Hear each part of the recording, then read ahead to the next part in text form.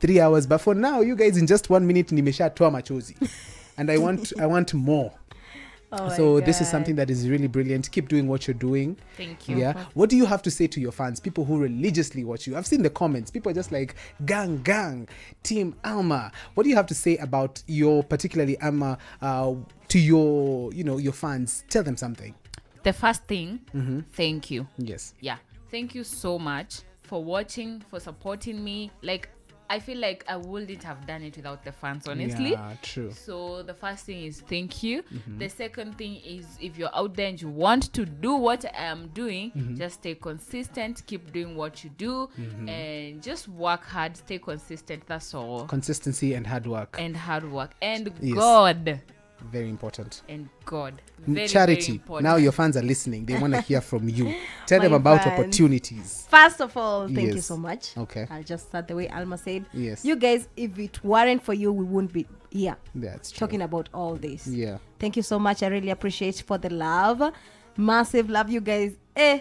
Upendo tunaoneshwa. The love is plenty. The love. Amwezi kaa hapa ground floor for just 5 minutes without somebody walking up to you somebody, like, I love you. Yeah, I love you guys. Like you guys. And it's really good. I normally feel so good when somebody just comes, comments. I love you so much. I don't know the other person. Yeah, they're taking their time. Yeah, they're taking their time to type that, Yes. Yeah, so I really appreciate it. Keep on watching. Yeah. We are bringing more content. Oh, yes. Keep I'm on thrilled for supporting that. us, Yeah. especially the Kenyan Girls Diaries. You guys, we have mad stories over there. Count. Do you have top fans? Do you have like top fans? Count me there.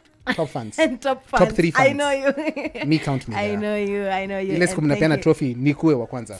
Thank you also to my friends. They have always supported me. Right. Wote wenye tulitoka nao campus. 6 boys over there wanajijua. Eish. Wanajijua hapo. Allah, Thank you so much. Allah, okay. And 1 6. girl. Ni 6 and 2 girls. 6 boys. Wow, 6 that's boys, amazing. 2 girls. Okay. Speaking of which, by the way, I don't know if you guys know the story where there were statistics released the other day. Men in I think it is either in their lifetime, they have 7 partners, and women have 2 partners. Oh, I remember that. Now the question is, do you believe that women are more faithful than men in Kenya, or I believe so. you believe women are more faithful? Yes. Alma, tuokoe. Do you believe women are more faithful or the opposite? I believe women are more faithful because Kwisha. I am an example.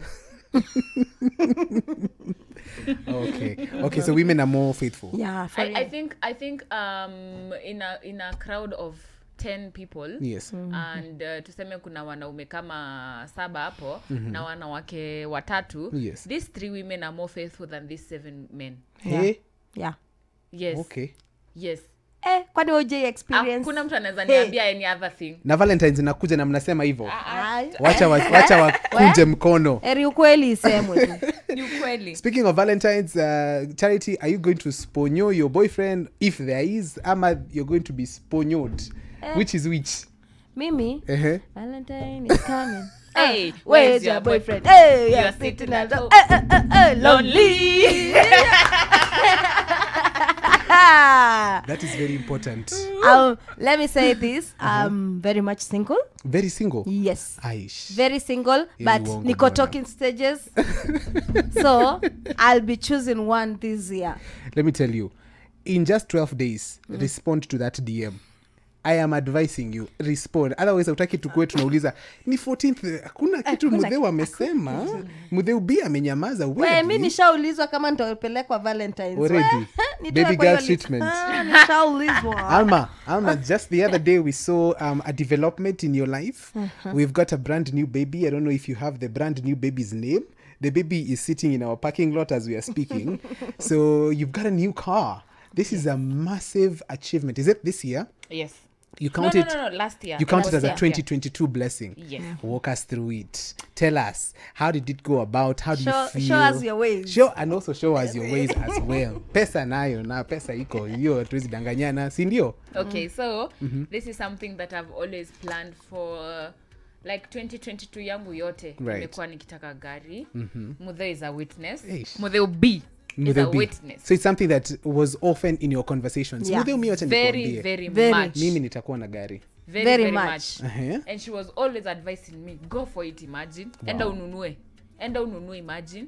cause kuna ile pressure ya why are you buying a car right now, do other things with the money, invest. And you know sometimes however much unaweza jisimamia, sometimes you'll need advice from people. That's true. So That's true. of course the first person that I have to run to after my mom kwa advice is Charity. Is B. Yeah, Yes. Mudheubi. Mudhubi, yeah. So tunataka ku make sure watu wenye wanasikiza wanajua. So next time wasiulize Mudhubi ni nani? Yes. Ni Charity. So when I tell her, ebu niambie unaonaje, do I invest, do I start a business, Right. or do I just buy a car, because I'm spending so much money on Uber. Okay. Like I calculated, Yes. pesa yenye nimekuwa nikispend on Uber for the last few years, Yes. inaweza nunua V8. V8. Land Cruiser. I promise. 4-wheel. Inaweza. Kia nani? Yeah. So I was like, let me just start.